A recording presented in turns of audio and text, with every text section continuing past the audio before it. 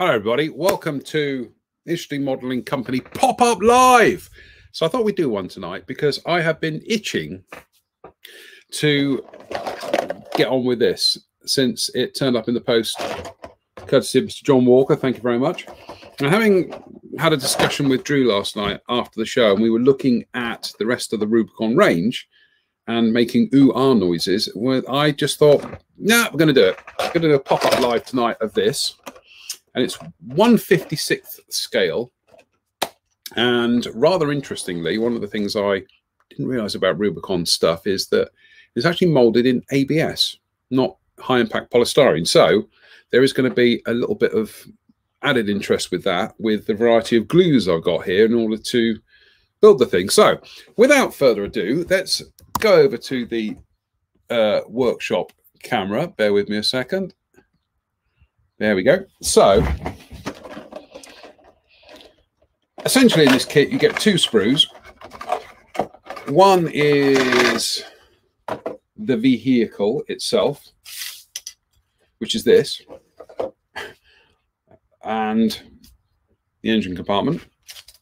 And then the other sprue is a gorgeous set of figures. They are absolutely stunning. In fact, we were looking at some of the figures last night after the show, and yeah, they really seem to have got on top of this in terms of anatomy, proportions, scale, everything. These are absolutely gorgeous. We won't be building these tonight. Well, perhaps we'll put one together, but we will be concentrating this evening on the vehicle parts. So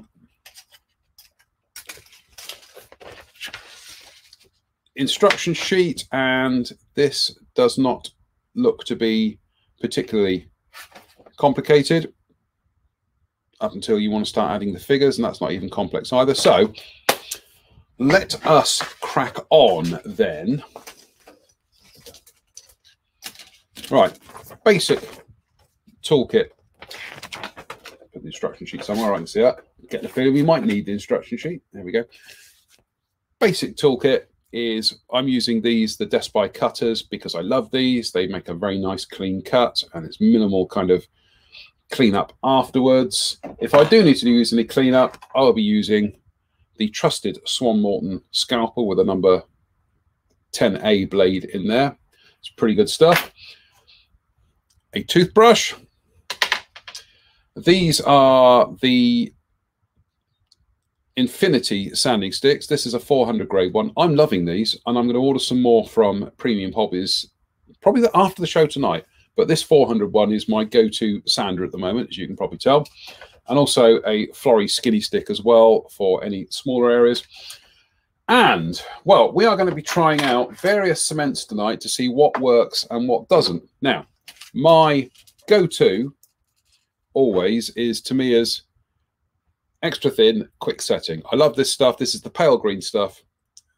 It's just brilliant. I love it.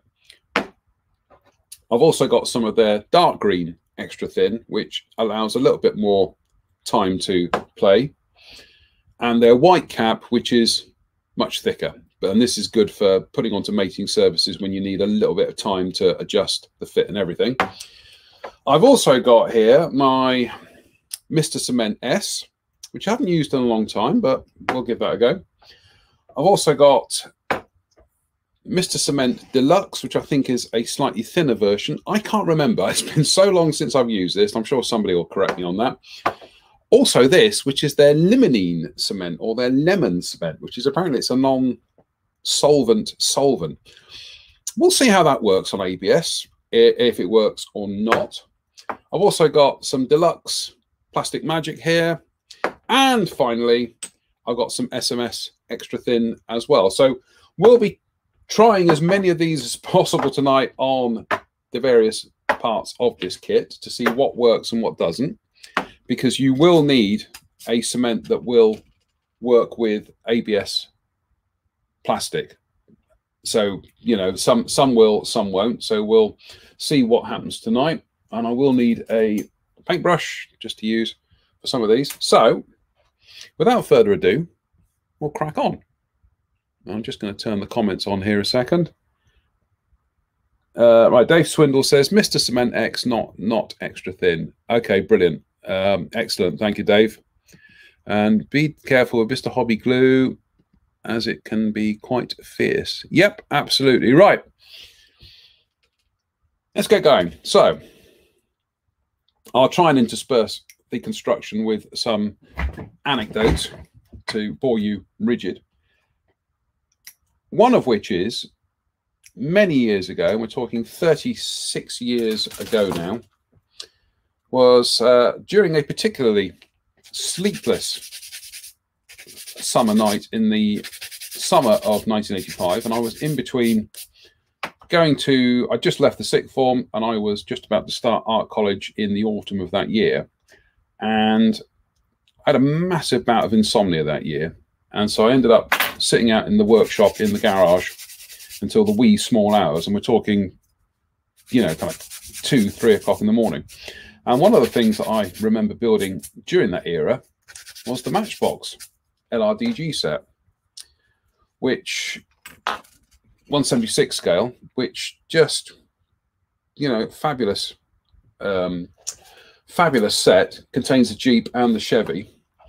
And the other thing that kind of sticks with me from that time was listening to a little medium wave radio, long wave radio.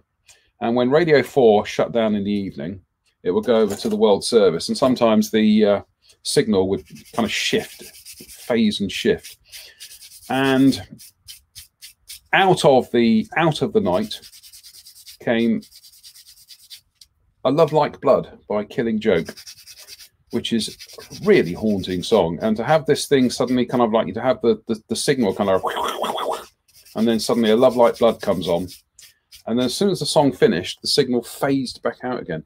But whenever I see LRDG Chevys, all I can think of is Killing Joke, A Love Like Blood, and the summer of 1985. So let's have a look. That fits in there like that, does it? Yep. That seems fairly solid. That's not going to go anywhere. So we'll try the extra thin first of all. And I've mashed these down tonight so that they don't spill over the workshop.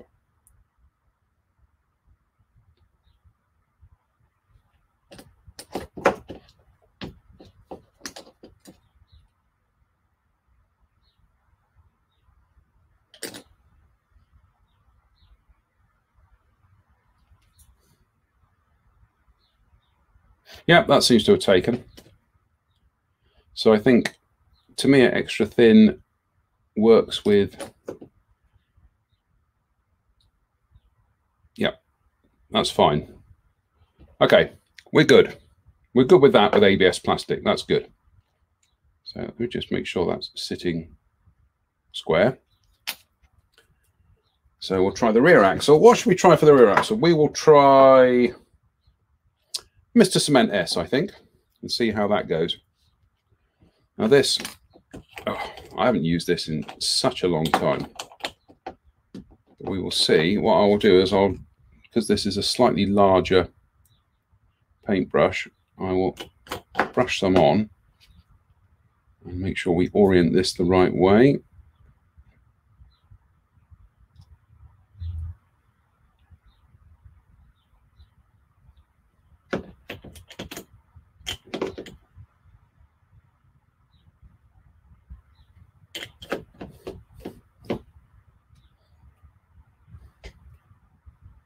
Yep, that's taken.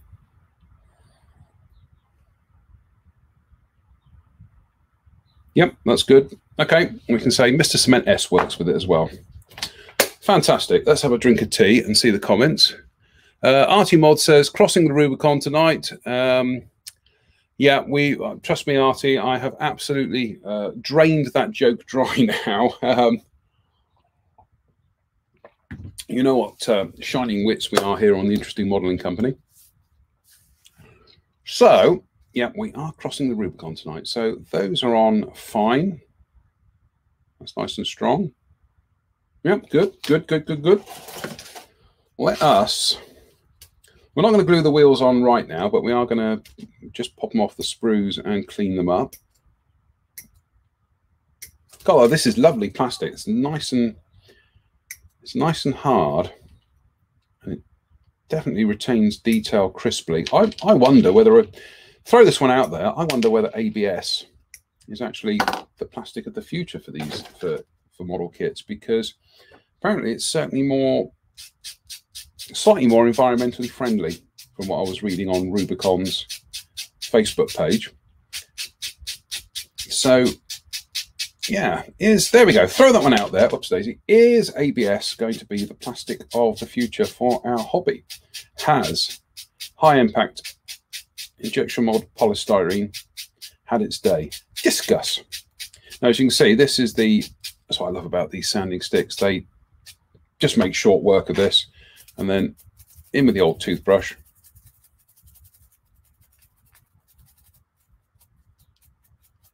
Pow, done. So just blitz through these. And I do have also, it was Colin at Freight Dog rather kindly sent through one of the IBG World at War 1/72 scale cruiser tanks. So what I've got here is two subjects that will end up needing the same color schemes. So I'm going to build them both and then put them into the paint shop at the same time whilst I've got all that paint out. And in fact, I think both will end up in the Corner scheme, which is going to be fun to say the least.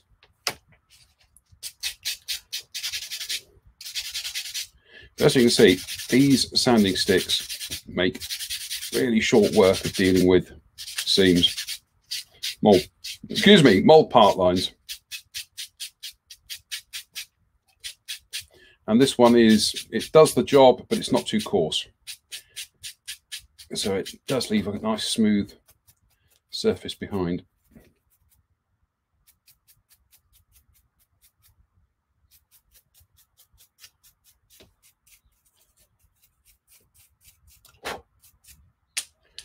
And one more. So the plan is tonight we'll try and actually get all the construction of this Chevy done so that we can photograph it in the set up in the corner here and put that on the page just to show how quickly these can go together. But Drew and I were looking at the rest of their range last night, and they are doing helicopters. They're doing quite a large Vietnam range now, and there is some interesting stuff coming out from them. And yeah, I'm really grateful to John for tuning us into this company, because I will be perfectly honest with you, 1/56 scale it's not my thing. It's one of those kind of wargaming scales that's popped up recently, and Italeri have quite a large range, and I think there are a couple of manufacturers out there as well whose names escape me. And it's one of those scales that I kind of think, well, why didn't they just go for 1/48? Then we'd all be happy. But 1/56 has stuck for one reason or another as part of this whole kind of wargaming culture. So 1/56 it is. So it's just never been something that has particularly interested me. I'm aware of the kits, but the scale has just put me off, frankly. But then you see one of these models, and just as a piece of actual scale modeling, suddenly your interest is piqued. So that's all the tires dealt with. We are now going to do the rear trunk. So this starts to come together quite rapidly, and in fact we are going to do a fair amount of dry runs here before we start putting glue on things.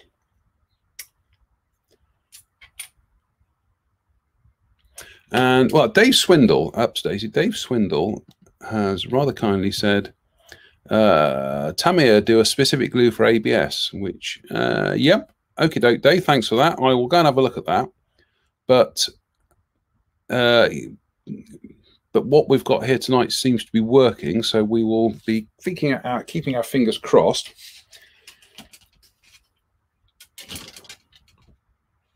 But I do seem to remember that I think it was Kitty Hawk, as was. I think it was their Cougar that they released was molded in. I think it was molded in an ABS type plastic, because it seemed to throw a lot of modelers off with regard to the glues they were using. But yeah, Artie Mod makes the point here: when the oil runs out, what are the alternatives? What about wood? Yeah, it is rather ironic that this hobby could end up going back to where it started, which is wood kits. I'm sure we will come up with. I thought we'll come up with an alternative, but it is a finite resource, and it is rather interesting. If you go over onto the Rubicon page, you will also read about their experiences of supply issues with regard to COVID, and I know it has disrupted so many model companies. And you try to explain that to people, and they go, "Oh, no, you can't just blame COVID for it." And it's, well, I'm afraid you can, because it has a knock-on effect across the whole spectrum, from manufacture to shipping. Everything has been affected by COVID. So, you know, if your little plastic model has not turned up on time, cut the manufacturer some slack, because they are doing their best to try and get them to you as quickly as possible. Okie doke. I've just popped that on there, and there is a bit of a gap there. Well, let's just get that.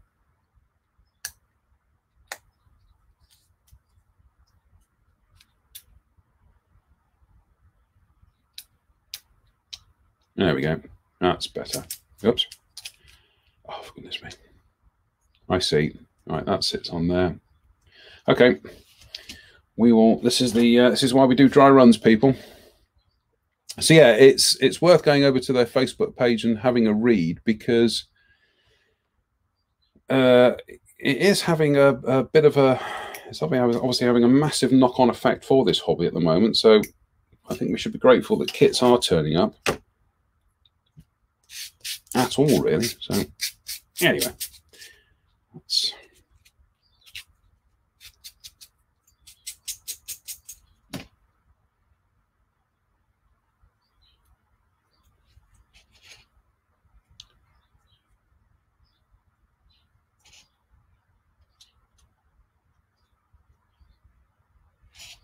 okay. That's looking good.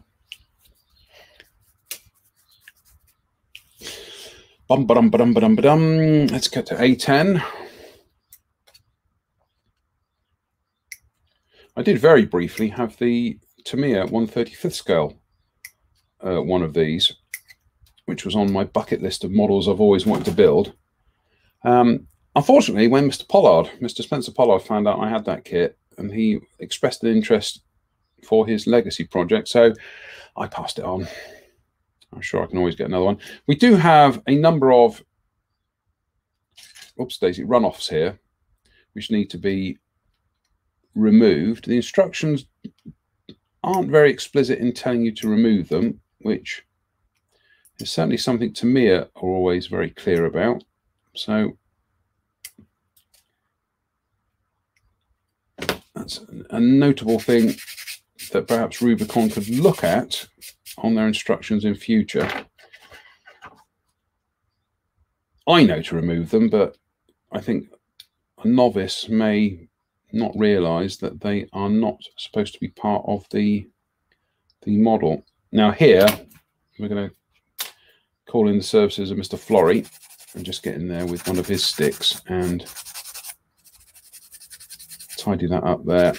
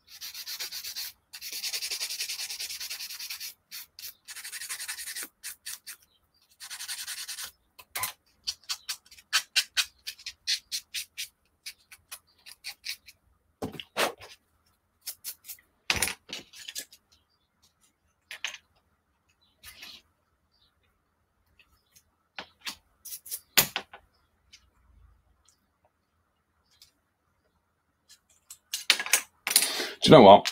Oh, we're going to glue this on. We're going to glue this on. Let's get this on. So we will try for this, because it's a nice big flat area. We will use the Tamiya white cap, and I'm just going to key the surface there so that we've got a bit more grip.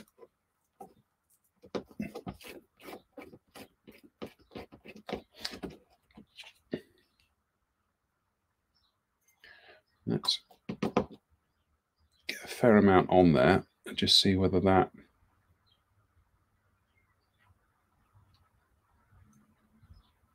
just seeing whether that's actually eating in or not. Yeah, it is. I can feel it.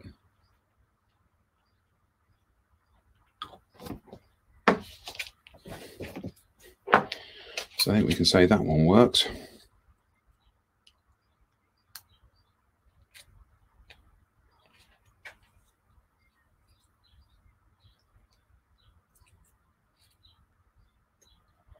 Yep, that's good.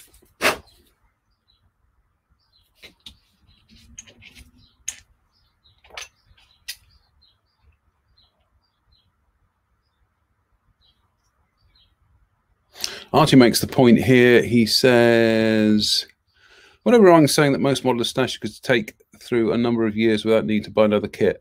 Do you know what, Artie?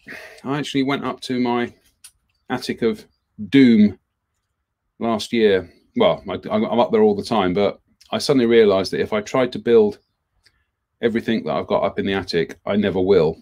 There's just far too much up there. So I have more than enough kits to last my lifetime. If I was to live to be 100, I still wouldn't get through all the kits up there.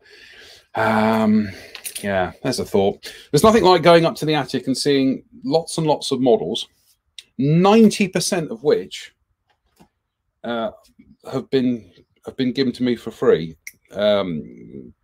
which I don't try and make that sound like an idle boast. It's one of the things of working in the industry is you just end up accumulating a lot of kits, and yeah, a lot of kits. In fact, I am going to probably move some onto eBay at some stage.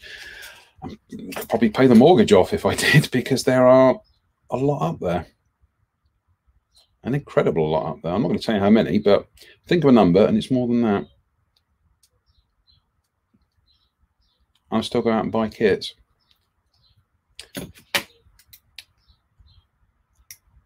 In fact, a conversation I heard, who did I have this conversation with? I can't remember if it was Spencer or Drew. Who was it? But essentially, I sometimes think to myself, I almost wish I could go back to a time when the model that I was building on my workbench was the only model that I had. It was the only kit. Therefore, you kind of value it more because it's literally the only plastic model in your orbit at that time. And I think when you get to the stage when you've got lots of unmade kits,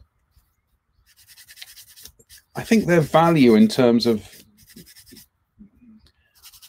their kind of that precious feeling, so to speak, slightly goes, because you can think, well, if I'm not getting on with this one, I'm just going to build something else. Whereas back in the day, oops, Daisy, you know, it was, did I just knock something off there? No, I didn't. Thank goodness for that. Back in the day, if you were building something and it was not working out, you just stuck with it because that was the only model you had to build. So, yeah, I think there's something to be said for that. But, all right, let's just...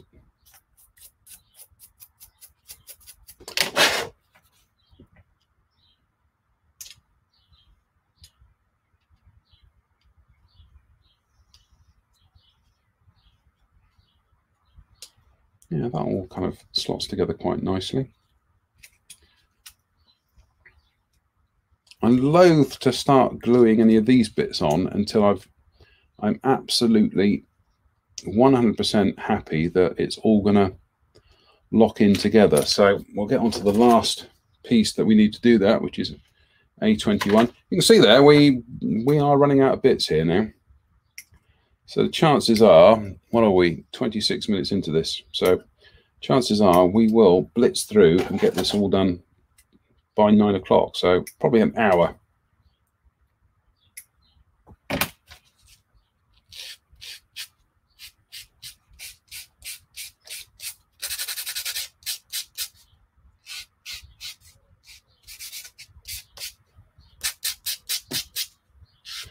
And I cannot emphasize how fantastic these standing sticks are. Let's have a look. A comment here is, just have a quick read here. You don't want to, so, you don't want to think about how many kits we have. Yes, I know. It's yes. Right. Let's concentrate on this, JM. Let's get this done this evening.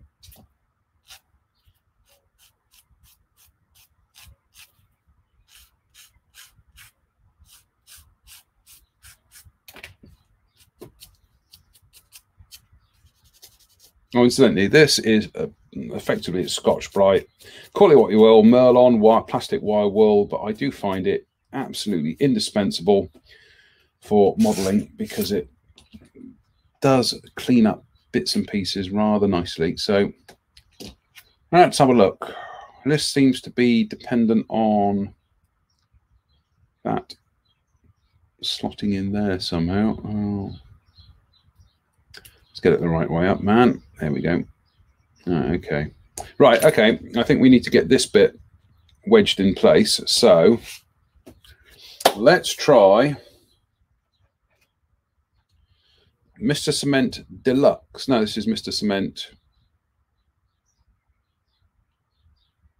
That's the lemon. I think that's the lemony stuff. I can't remember.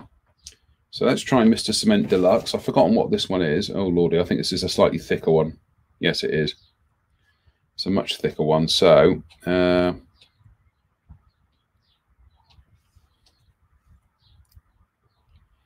yeah, that's probably not a good choice for that because there's minimal contact there. So we need a runny one to go in there. So we will get standard Tamiya extra thin, the dark green cap. So we'll just run a bead in there.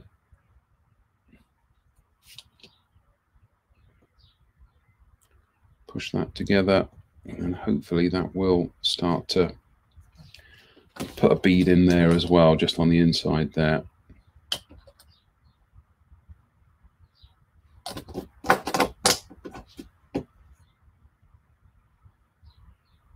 I think it's safe to say that Tamiya extra thin works as well. So move that into the pile.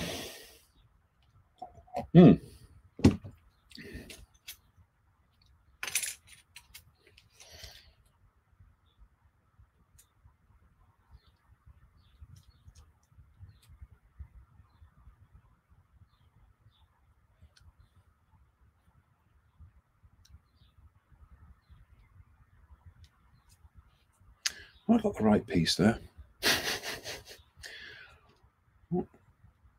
Yes, there we go. There we go. So that just, yeah, I can see those tabs underneath there. That's good. Okay, we will try for that. I'll try to make the SMS paint. Oops, Daisy, it does come with a. I always forget this thing is in here.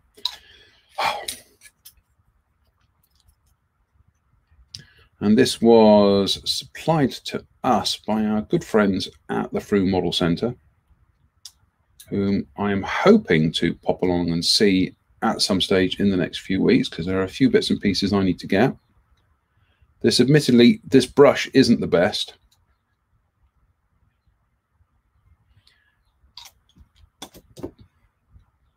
And I would seriously recommend, if you do buy the SMS glue, is actually get a little paintbrush to, oops, and that's, get a little paintbrush to apply it with, because the kit brush is a bit clumsy. In fact, I'm just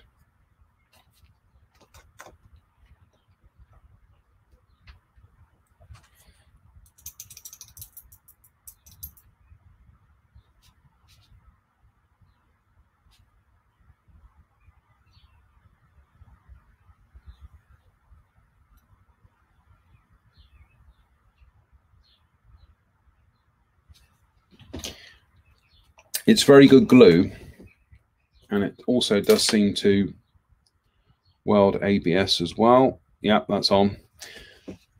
This is brilliant glue. There are two things I'm not very keen about. One is the brush in there, not a problem. We can just get rid of that. The other thing is, these bottles, they just have modeling workbench kind of accident written all over them. What I will probably do at some stage is decant this into an empty one of these, because these are just foolproof. These terrify me. These remind me of the old, if you remember the old Humbrol Britfix liquid poly, which came in that thin upright bottle, which you only had to look at it and it would fall over. This is a fantastic liquid cement. It honestly is. I've no problems with it as a liquid cement. I just not very keen on the way they've, the bottles, which I can understand, because these are the same bottles they're putting the paint in, so they've, it's obviously economic for them to do. But by all means, if you can get hold of this stuff, then give it a go, because it is absolutely fantastic liquid cement, and it works with ABS. We've proven that tonight. So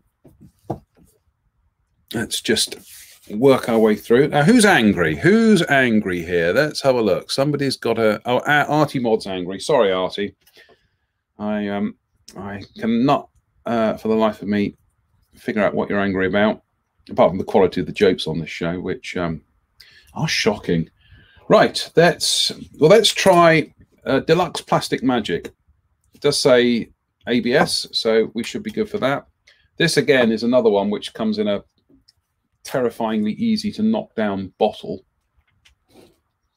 which is probably why I haven't used it that often, because I just prefer using the Tamiya glues. We call them glues, they're solvents, that's how they work, but the terminology has stuck with us.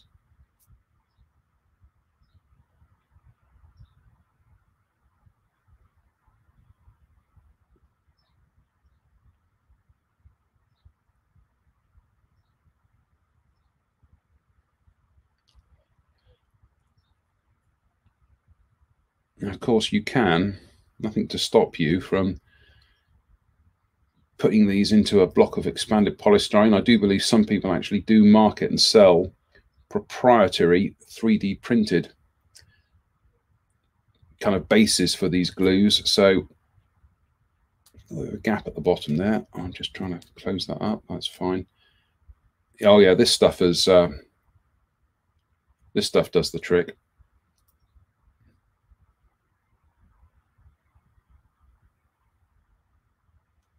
Yeah, nothing wrong with that. That works. Excellent.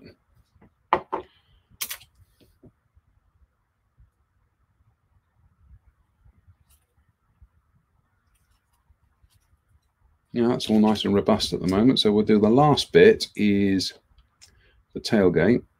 Which drops into place rather nicely. Now we'll try for this. We will try the lemon cement. I get the funny feeling this probably won't work, but we can try it. So we'll just pop a little bit there and a little bit there. I'm just seeing whether it's catching or not on the paintbrush, which is always a good telltale sign.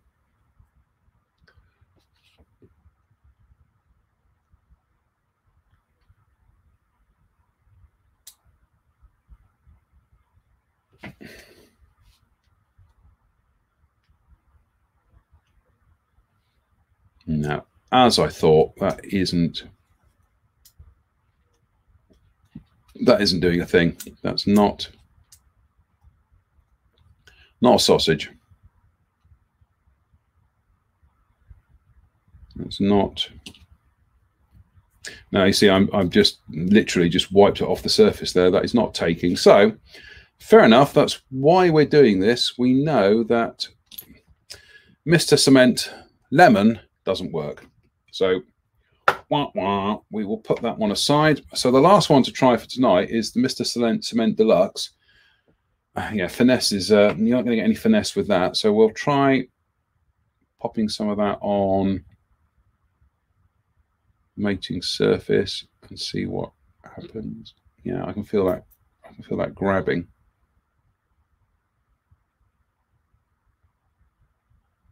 That's a bit like the Tamiya white cap. That's quite a thick glue, solvent, cement.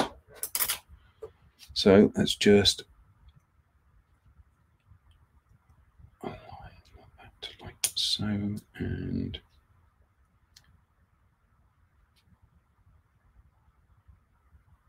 yeah, that's gluing, that's taking.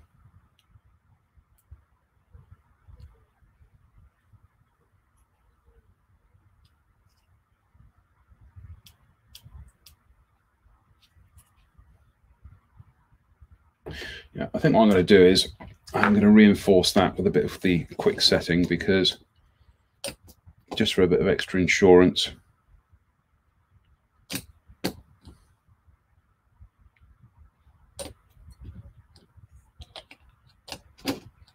So this is all down the bottom of the bottle now, so I'm having to give it a little bit of a shake to get it up. And I know you can extend the brushes.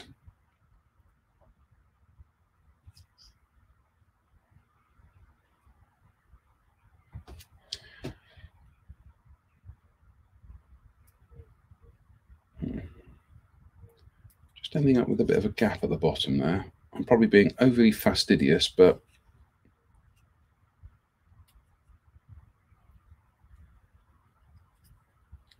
I'm just going to put a little bit more on the inside there, just a tiny amount.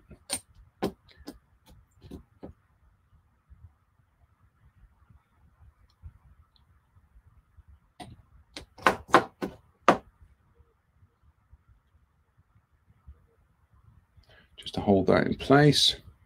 We're pretty much coming up to the last few bits and pieces for this, so we'll try and rattle through it and let you all go and have your supper for tonight.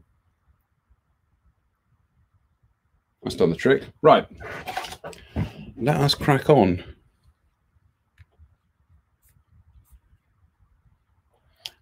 Artie says, hit the angry icon in error, but fair point on the jokes. Homer said that Drew's foil pun on Sunday was rather good. It was rather good. It actually knocked me sideways, that.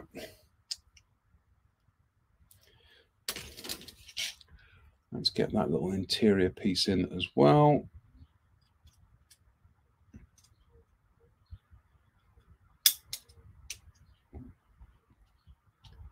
Fits in rather nicely. So we've had success with everything tonight except the lemon cement, but that's not surprising because the lemon cement is a non-solvent solvent, if you get my drift. And we're just going to extend this out a bit. There we go. What I haven't tried is Humbrol liquid poly, and that is rather shamefacedly, I don't have any here at the moment. I used up my last bottle ages ago, and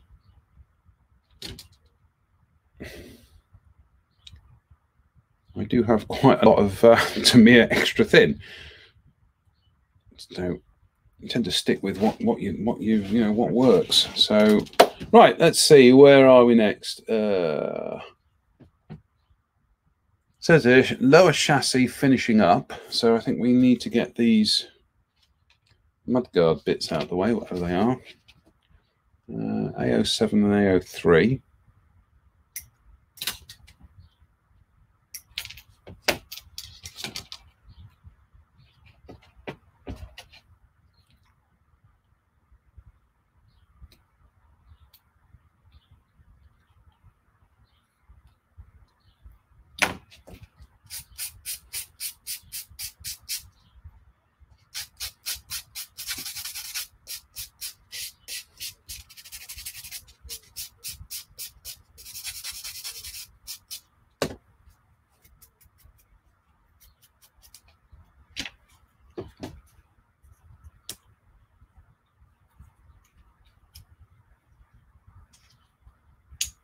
Oh, I just popped in there like that. Fine. Excellent.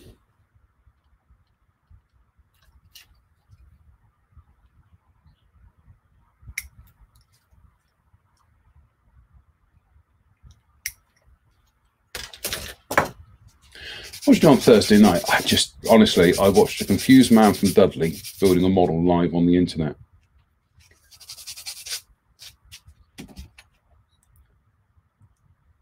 And ramble on about Killing Joke for some reason.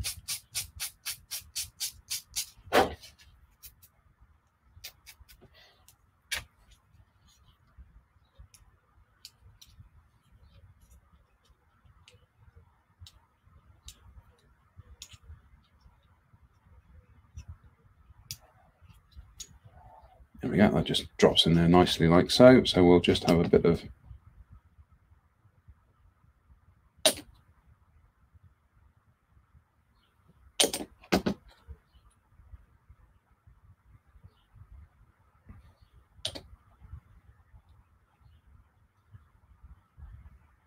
yeah, that just sets it pretty much instantly.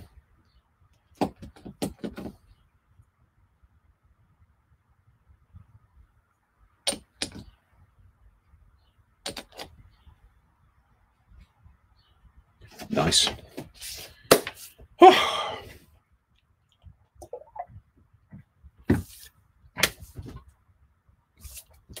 Gotta say, it is good fun blitzing your way through a kit like this. Just build. And I'm beginning to actually, the construction side of things, I used to become like a painter and a finisher and a decorator. I actually find the construction side these days to be one of the phases I actually enjoy the most, because there's a certain level of control over everything. You know, you're gluing things, so things should be going right. It's when you actually start getting around to the painting side, when suddenly you are relying on your own talent, that yeah, that's when I suddenly start to worry. And that's usually when things actually stall. And as I sit here looking at the airbrush thinking, do I remember how to use this? That doesn't drop in there like that. Yep, just check the color drawing. Let's have a look. Yeah, okay, that sits like that. So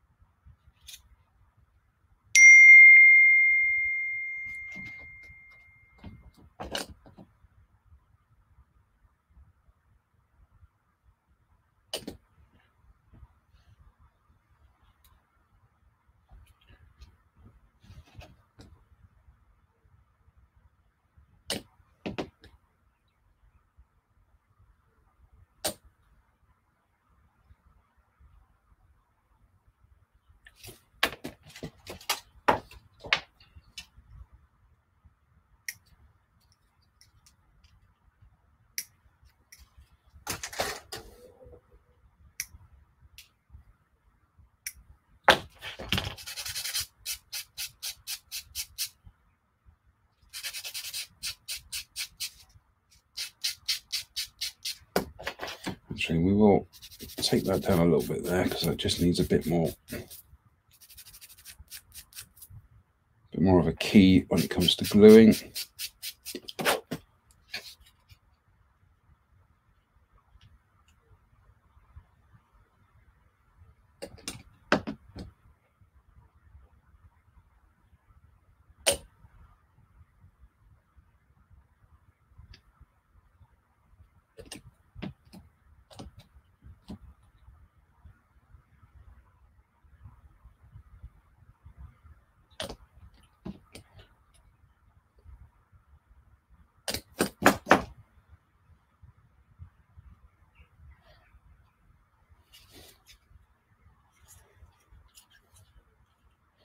Oh, see, it's come together.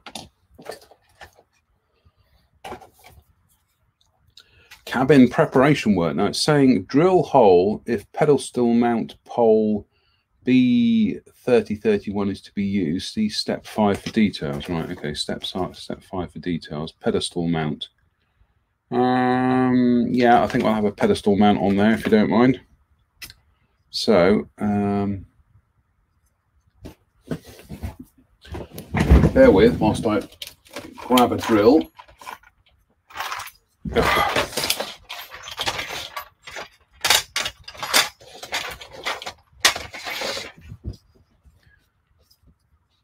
So they're saying that one there, apparently.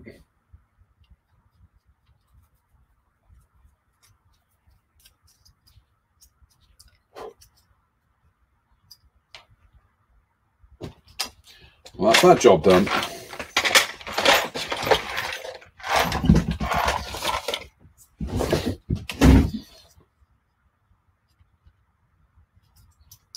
Right, let's get rid of that first of all.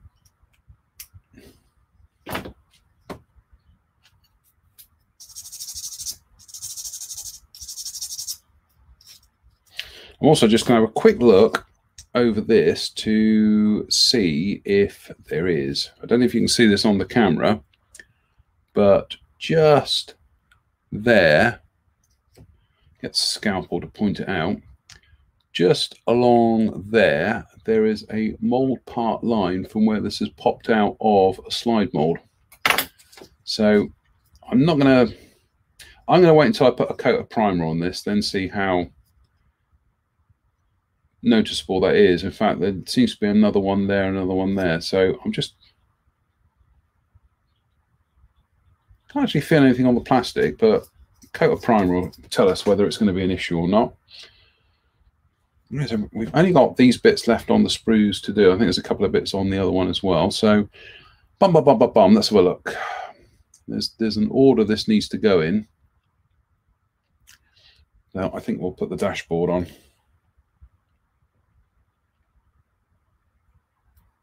What's the time? 20. Yeah, we're going to get this done in the next 10 minutes because I was only going to do an hour tonight. But I think we are going to overrun rather slightly. But hey ho, it's not like there's any football on tonight.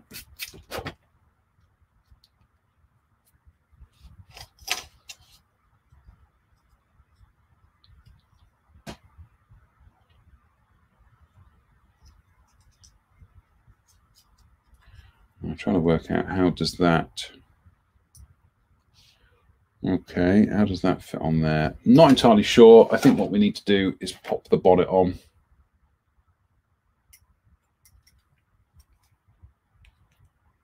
That's going to give us a better idea.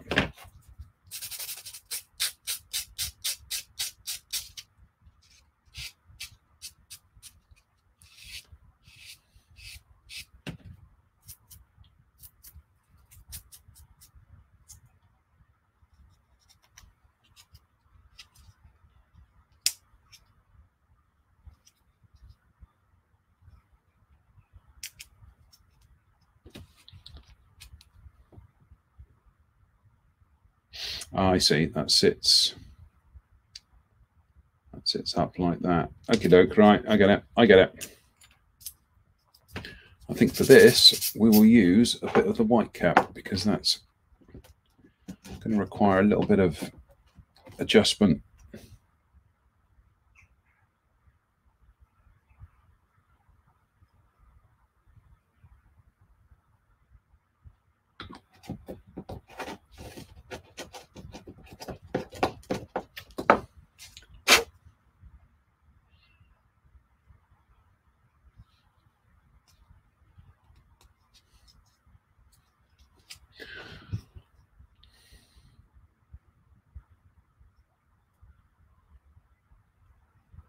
Aha, all right, okay, it sits on there like so.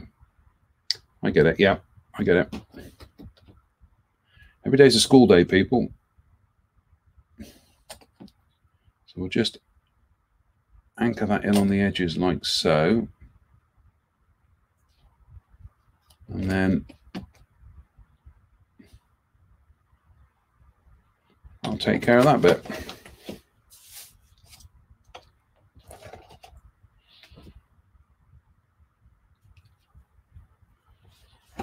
Lordy, we're going to have to go on to another sprue here.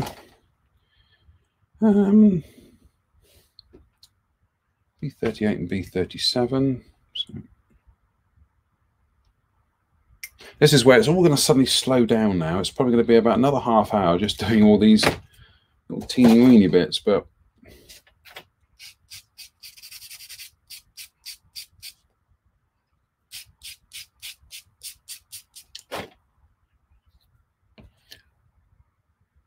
Oh, okay. These are right. Okay, these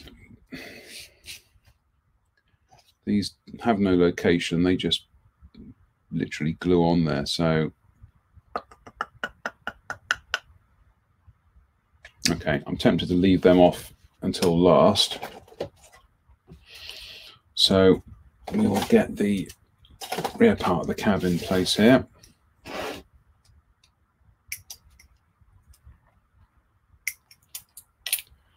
And that bit as well.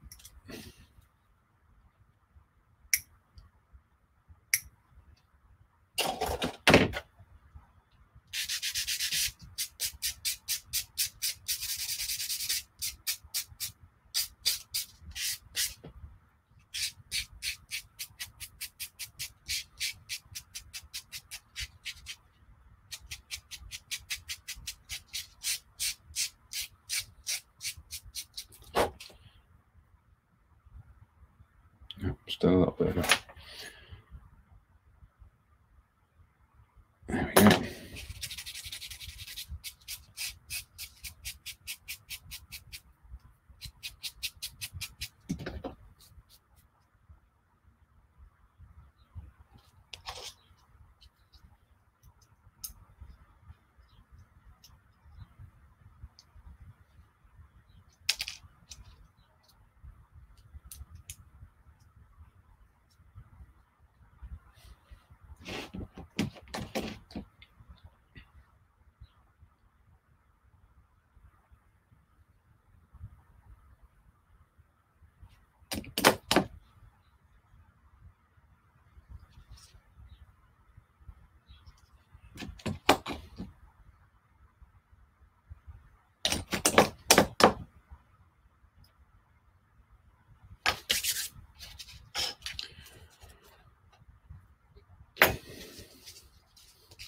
So I'm just problem solving here at the moment. I'm just trying to work out a particular thing to do with painting.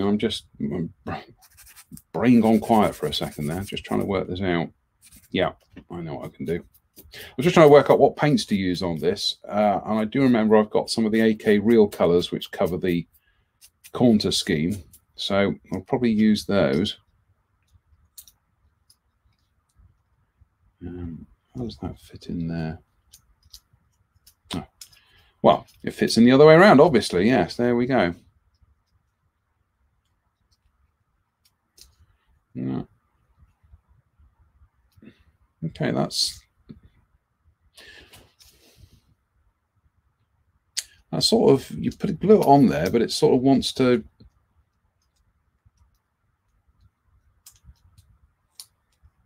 kind of sit forward there, but I think it should be upright. Let's check the drawings again. Yeah, it should be upright, but it just wants to sit forward for some reason. So let's just do a little bit of problem solving here as to why it's doing that.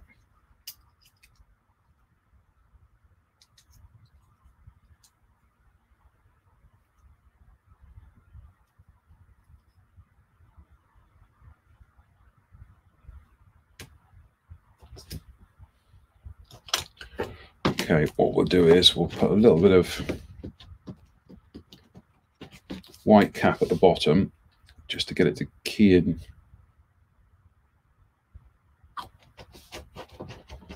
into place. Oh, come on.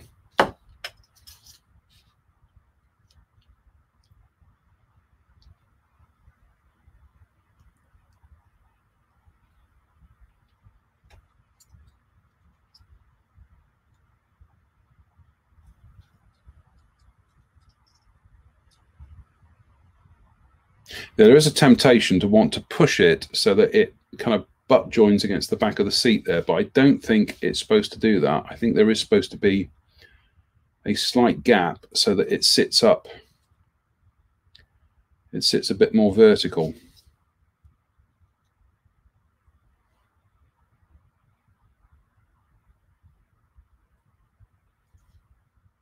Yeah, that's there. So we'll just kind of seal it in place there with a bit of the liquid. Oh goodness me, we've still got we've got a number of teeny little bits to go on now, so we are going to try and blitz along. Paul Milligan says, just bought some of the white cap cement as my usual green top Tamir, and you've cleared up the difference for me, Jem. Yes. Well, actually, whilst we have a swig of tea, what we have is, make sure the lids are on properly, is Tamir do 3 different types of liquid cement here. The white cap is really thick. Well, it's thickish, as you can see there, by the way, it wobbles around in there. That's quite slow drying, and that is good for large surfaces, but anything where you want a little bit of kind of play with it to make adjustments. Spencer actually uses this, and he applies it with a toothpick on some bits where he just needs to kind of, you know, adjust the fit before it dries. But this is good for brushing onto surfaces and kind of, you know, for butt joins and things. The extra thin is much runnier, as you can probably see there, and it dries quite quickly. So this is good for capillary action and for very small parts and for areas where you've got a good join, so you just brush it along there and let the liquid cement do the job for you. The extra thin quick setting, as it says on the bottle, this stuff flashes off remarkably quickly, and this is pretty much my favorite one to use, because for the most part I'm always just holding bits in place and then letting this kind of run in, and then, you know, we'll demonstrate that right now actually. So yeah, they are 3 different types of cement. People sometimes ask, what's the best liquid cement out there? To which the answer is, what are you using it for? What do you need it for? I would always suggest, at the very least, is get one of the greens, one of the green caps, and one of the white caps, and then you're kind of pretty much covered then.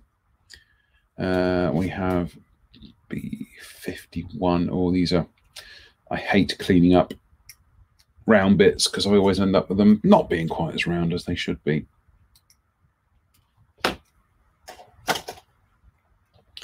So we have a bit, oops, goodness me, a little bit of clean up at the bottom there. So yeah, three distinctly different types of liquid cement for 3 largely different applications. Oops, Daisy. One of the things that I might talk about with Drew when we do the next show, which won't be Sunday, alas, because I'm going to a garden party, so it will be Wednesday. But it's a noticeable thing when it comes to filler is, so I just have to take my glasses off, and I'm just carefully trying to trim that piece off. I've noticed this sometimes with filler. People say, what's the best model filler out there? Well, again, it comes down to what are you using it for? And I do frequently see people using, you know, model filler, good old-fashioned model filler that comes in a tube, and they are literally smothering joins with it, or gaps, or, you know, whatever you want to call it, but they're smothering surfaces with it in a kind of a texture like royal icing on a Christmas cake. So you've got all these peaks and troughs, and they're putting it over a wider area than they need to. And then when it comes around to clean up, they're obviously having to do quite a bit of sanding just to get the filler level before they're actually blending it into the plastic. And it's one of those things that model filler does have its uses, but it's not necessarily something you want to go to all the time. And I was seeing somebody using it on a project over the weekend, and I thought to myself, for the life of me, I think you'd probably be better off using some Mr. Surfacer rather than using model filler.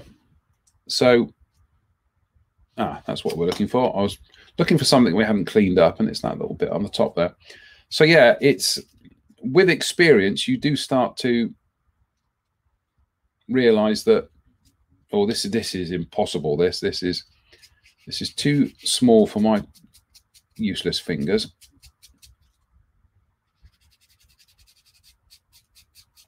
You do start to realize that one thing, one particular thing isn't always suitable for every task, and you learn that through experience. I've learned that because down the years, model filler, well, that's all I use.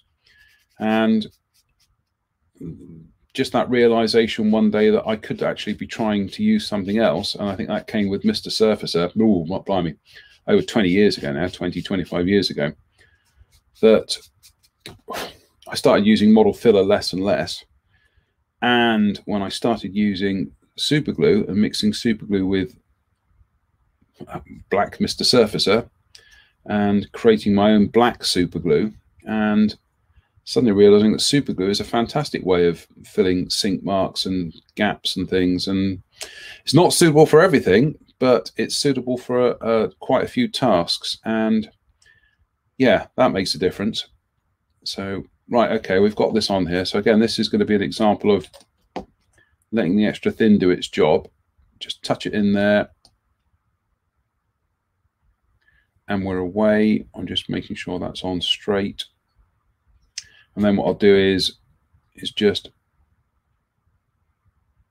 brush it down the side there. And that's it. It flashes off that quickly. It's miracle stuff, I tell you. But, I'm not talking about fillers in a, kind of like a derogatory sense. When I say it comes with experience, I mean it, it's just one of those things that with any kind of hobby, the more you build and the more hours you rack up, the more you start to refine, the things that you use. So, you try and impart that knowledge to people and that experience to people, so that sometimes they don't have to go down the blind alleys that you went in, doggedly using something when perhaps it wasn't the best thing to be using. So I use a variety of fillers here. I actually do use model filler. In fact, my favorite one is actually Tamiya filler, or putty, whatever you call it. And the good thing about that is you can thin it with Mr. Color thinner to make like a liquidy kind of putty. Then you can brush that into the areas that you want to fill. And if you're just bridging kind of gaps and things, then you can just go in there with some more Mr. Color thinner and a cotton bud and remove the excess.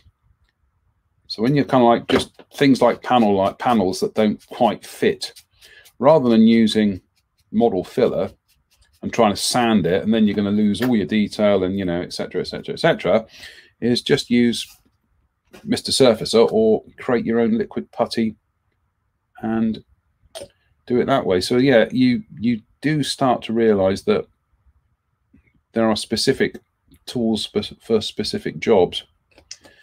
How we ever existed decades ago with a tube of stringy Airfix tube glue and a toothpick, but we did. But I wouldn't want to go back to that. I wouldn't want to go back to tube glue. Might do as a kind of nostalgia thing, actually, have the tube glue build. See how we get on with that. So let's get this. Oh, ping. See rapid progress on the rest of this, and then suddenly everything slows down for the small details. But devil is in the details.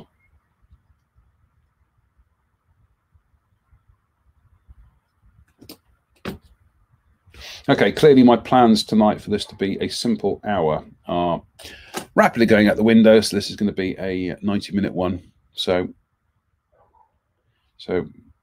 if you have to zone out by all means. You can watch it on catch up and fast forward. Let's just see a quick thing of the comments here. Let's have a look, see what people are saying. Tube glue added texture to the surface when it went stringy. It did. It's just awful stuff. Dave Fleming says a big blob of blue tack. I think he's referring to sticking the bottles of things down to the surface. Yeah, big blob of blue tack. I've got some expanded polystyrene here somewhere. Actually, there's a fantastic video out there. We will pop it back onto the timeline again. It's of Model World. Those of you who remember Model World with Bob Symes, lovely man. And he's talking to Roy Dilley, also a lovely man, who's building a figure of a British soldier. He's using like an Airfix rifleman or something. But when you see Roy working on his workbench, and he had what he called liquid plastic, which was essentially shavings of sprue that he dropped into a bottle of Humbrol Britfix liquid poly, and it kind of turns it like a liquid plastic. When you see the video, Roy, I'm not kidding, he's got his bottle of Humbrol liquid poly, or his liquid plastic, whatever it is, he's got it secured to a house brick with an elastic band.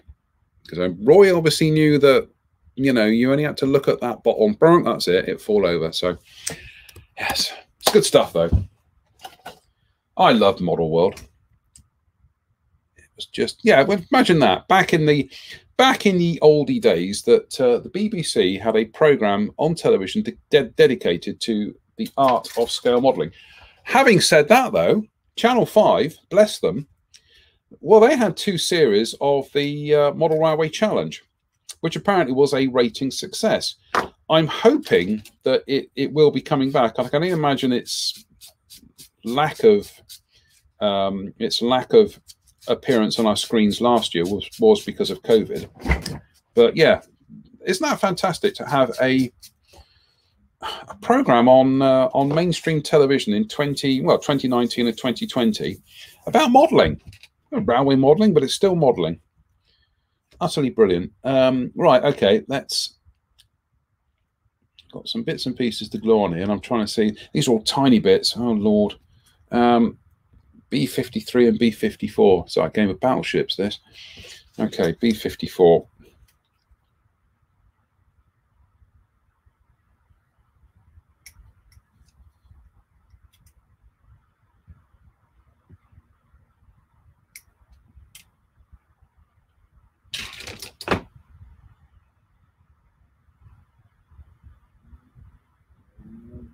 The weird thing about this LRDG Chevy is I keep thinking it is 148.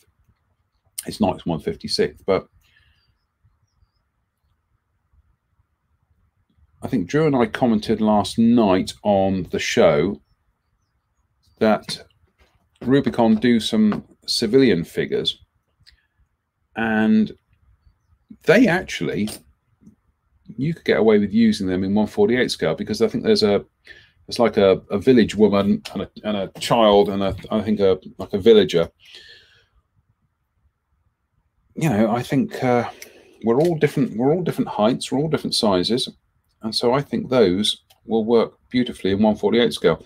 As indeed, I think some of the other things they do, like they do like a thing of pallets of produce and boxes of fish and things like that. You could use those in 148 scale, no problem.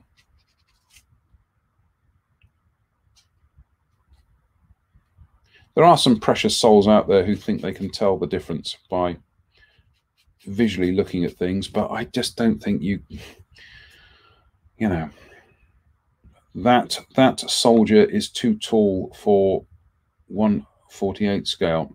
Well, no, he's not. He's just 6'3".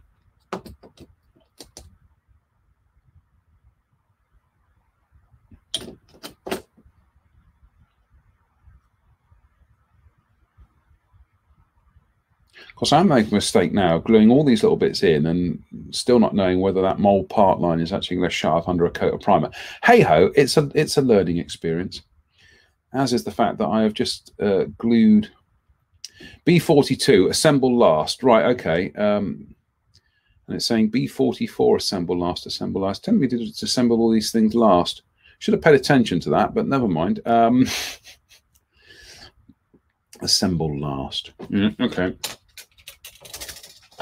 It is red on the instruction sheet here as well. You think I'd have noticed that, but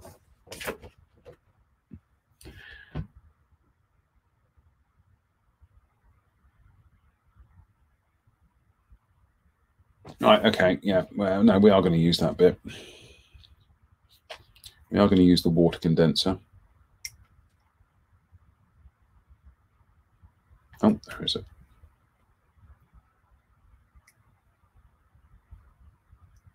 Oh, goodness me.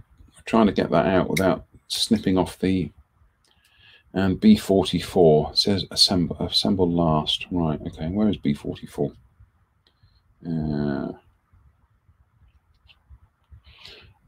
Come in, B44. Where are you? B44.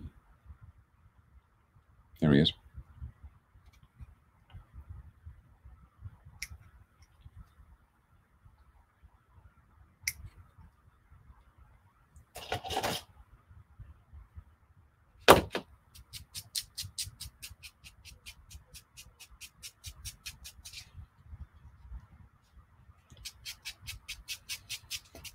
Don't.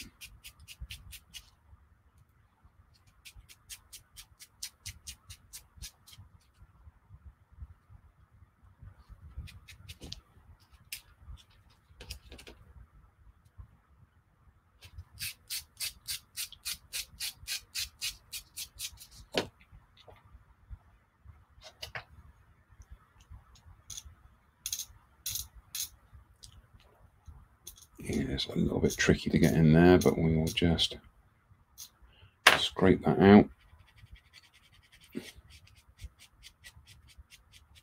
Despite the fact that this thing is, you know, it's quite big, it is actually quite nifty at getting into very tight places because the sponge is actually quite soft. So you can, it does abrade without creating flat spots. And this is what I like about these Infinity sanders. In fact, we will aid things a bit there by just having a quick scrape along there with a knife blade. It's good to go.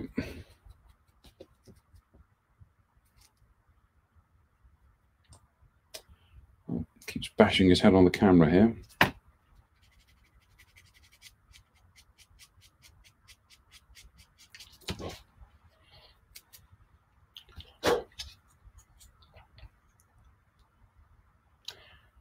And it has to be said, living in the southwest of England, here in glorious Somerset,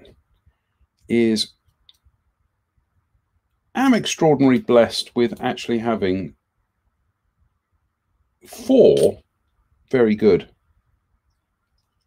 kind of model shops and things, or model retailers in the area. Most established of which is Antics in Bristol, which used to be kind of like years ago, it was the Modeller's Den. But that's an excellent source for bits and pieces. Oh, this is going to be tricky, this bit.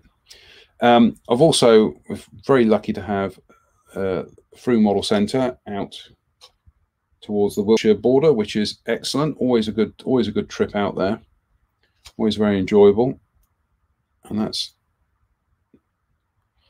like an old-fashioned model shop from my youth. It is just absolutely crammed with models, and it's quite kind of, you go in there and you look up and there's just like shelves and shelves of them. You suddenly feel like you're an 8-year-old who needs to have a bit of a kind of a lift to reach something. We also have online, we have Premium Hobbies, who do lots and lots of Japanese goodies, which is where I got these Infinity sanders from.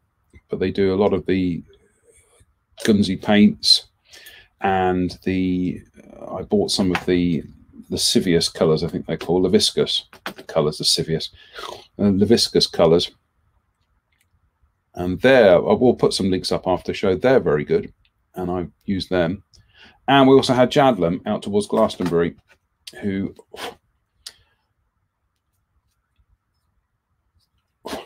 have a large range of things. So yeah, I'm extremely blessed to have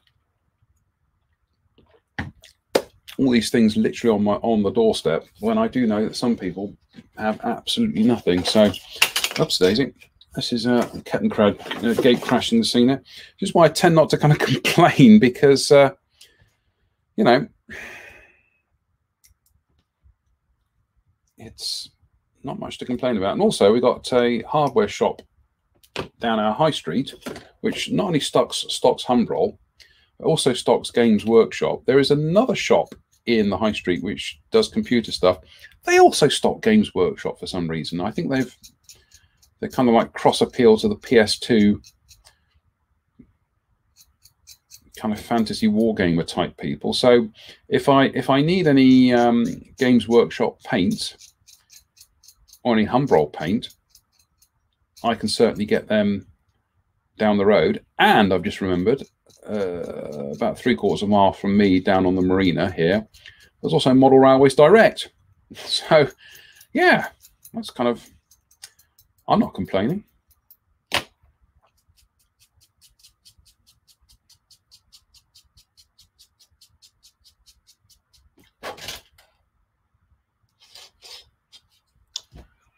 Apparently there's a model shop in Cheltenham as well, but I haven't. Oh no, what are we doing with this, JM? Just about to glue that in the wrong place.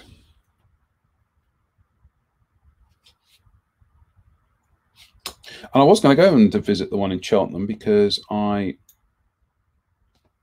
thought that looks good and it's right near a cafe. So, you know, always a good trip where you can have tea and cake in there. And then COVID came along, so I'm afraid those plans have been put back until it's a little bit safer to go out there.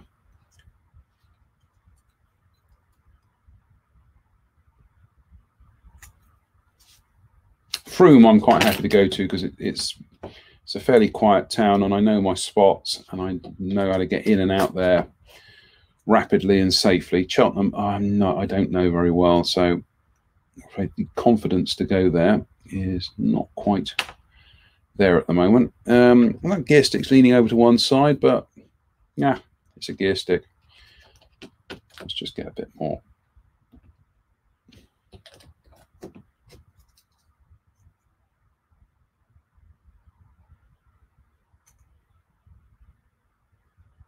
Okay, who's still awake here? Marino says this tiny truck looks very cool. It is very true. It is very cool, Marino. Paul Madigan says, do you ever use treat tweezers? I don't find parts ping everywhere. Aha. Well, funny you say that, Paul, because I've got my Tamiya flat tweezers here. And I have my Tamiya pointy tweezers here. And I also have these. I can't remember where I got these from, but these are awesome. And these all sit on my they'll sit on my workbench here. But also, he says, getting up.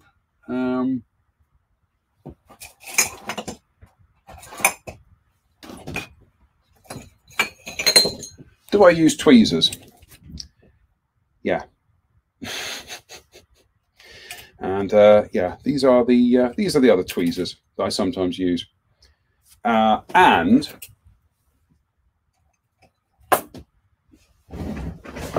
it gets worse. Goodness me, it gets worse because sitting in here somewhere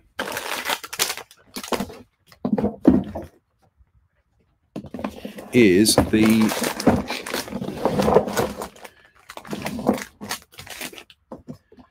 awesome set of tweezers that we discovered on the internet a few years ago, and they're kicking around here somewhere, but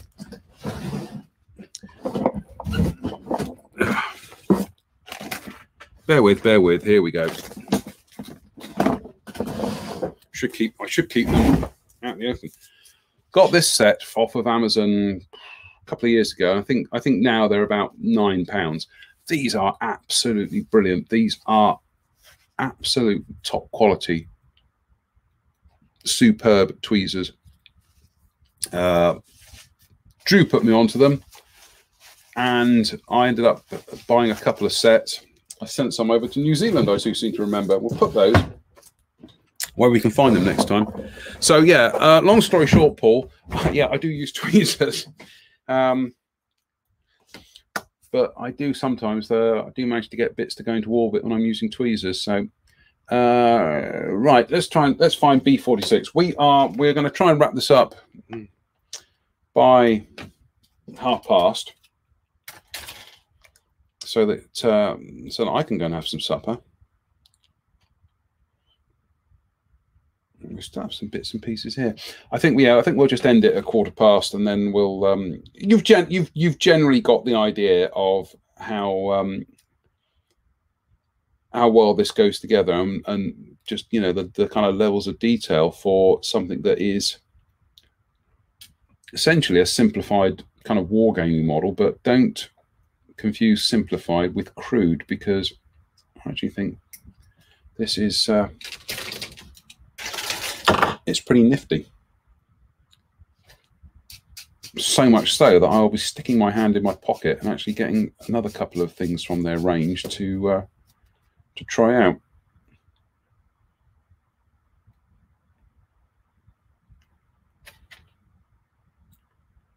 In between all the other projects. Yeah, the Special Hobby Whirlwind, my favorite airplane. It's slowly coming along, but because that's a me project, because I'm building that for myself, that does kind of get a little bit sidelined, because I've got other projects to get on with, which are slightly more kind of pressing. Goodness me, I'm trying to work out how this bit goes on.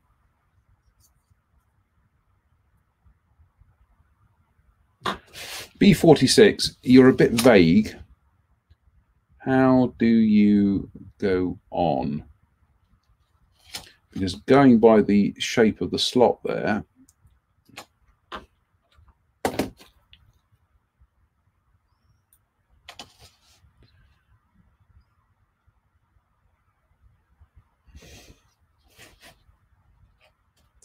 going by the shape of the slot, you kind of fit in like that. But I need to look at the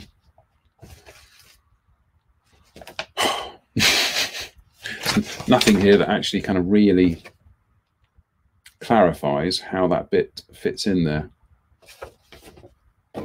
Okay. All right, we're on our own on that one.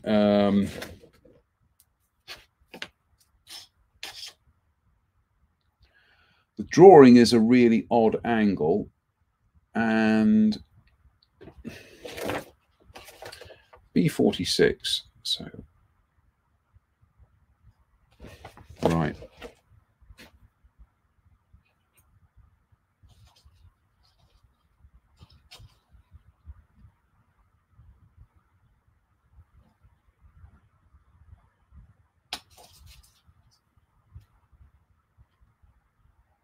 It suggests it kind of sits like that.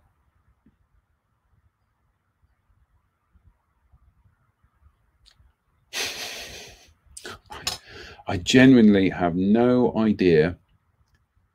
It certainly, or does it? Certainly doesn't fit like that, because it collides with that. So we're gonna take a punt and glue it that way. If it's wrong, it's wrong. But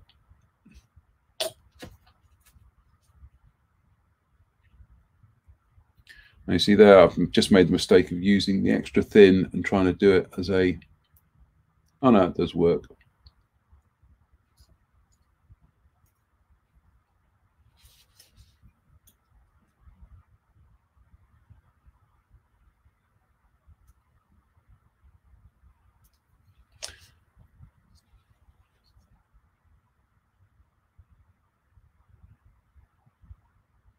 I'm not sure that's right. I don't know what.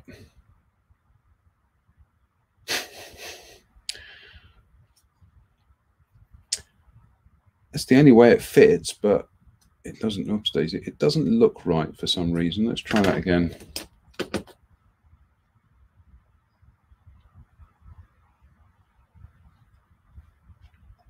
but it's the only way that fits. So we're going to have to live with that. If it's horribly wrong, it's horribly wrong. So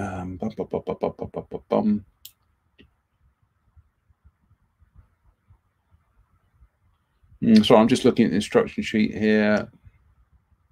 And B45, there's another one on the other side. Oh, lordy. B45.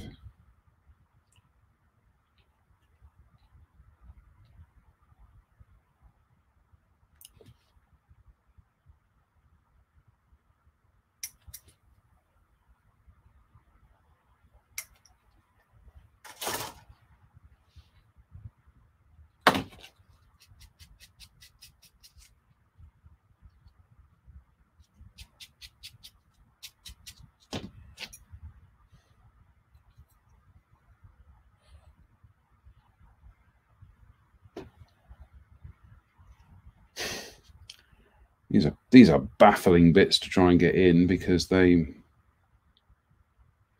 Okay, there's that.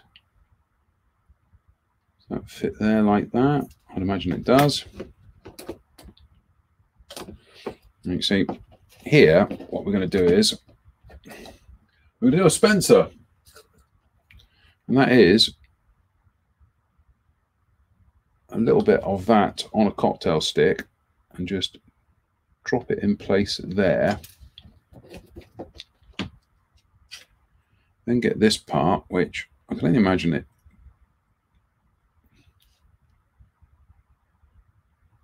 faces. No, it's just facing. Okay, right. Okay, so it faces inwards like that.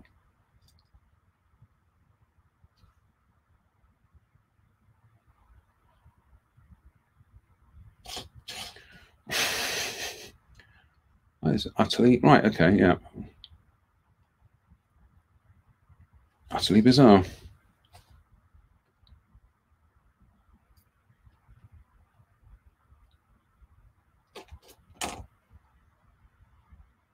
Talking about utterly bizarre, I'm missing all the UFO documentaries on Blaze, which for the most part I usually watch and sit there shouting at the television, "It's an aeroplane!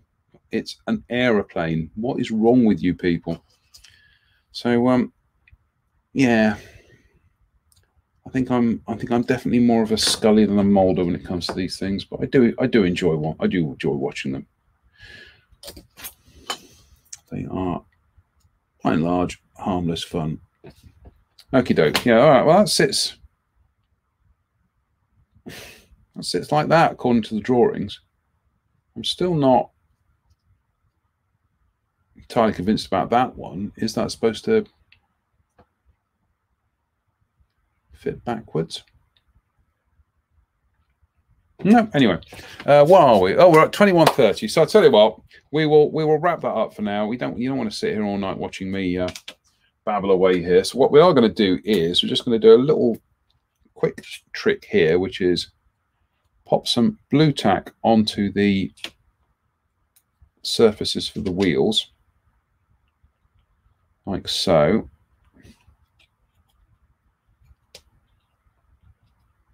So that will enable us to drop the wheels on.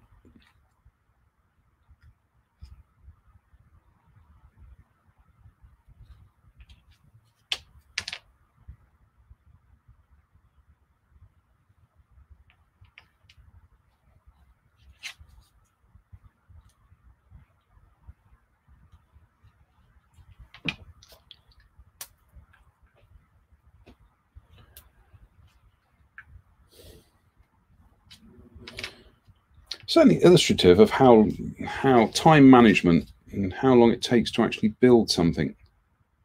Because I thought I'd honestly get most of this done in an hour, but no, I think I'll still be here 2 hours later doing this. But what we can do is, there we go. Look at that. That, even in its rough state here with the wheels coming off, the wheels on the bus go round and round, but even in its, oh, goodness me,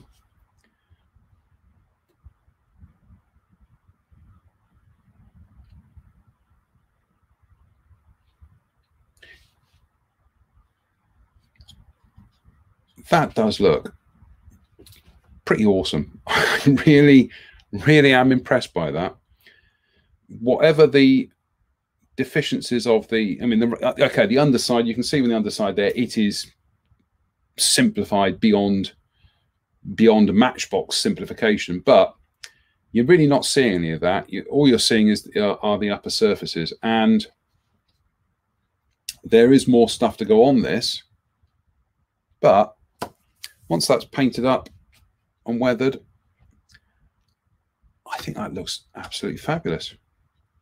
I genuinely am really impressed by this. As I say, it's a range of models that's largely just passed me by. It's a scale that's passed me by, but I like that. I really do like that, and I'm really looking forward to getting to the point of whacking some paint on it. So thank you for tuning in for the last 90 minutes of absolute babble. We will probably try and get the rest of this finished off probably early tomorrow evening and pop some pictures up on the timeline tomorrow night. But yeah, Rubicon Models, I can wholeheartedly say from what I've done so far is that if you've not tried their stuff, grab one of their kits. These are about 10, 11 quid. I'm seriously impressed with that. So, like I say, every day is a school day, and to come across a new manufacturer and how they approach things, and you know, especially ABS plastic, which is, you know, it's the first time I've actually built a kit in ABS plastic. But yeah, really impressed with that. So on that note, it's just to say thank you for watching. It's very kind of you. We won't be back Sunday.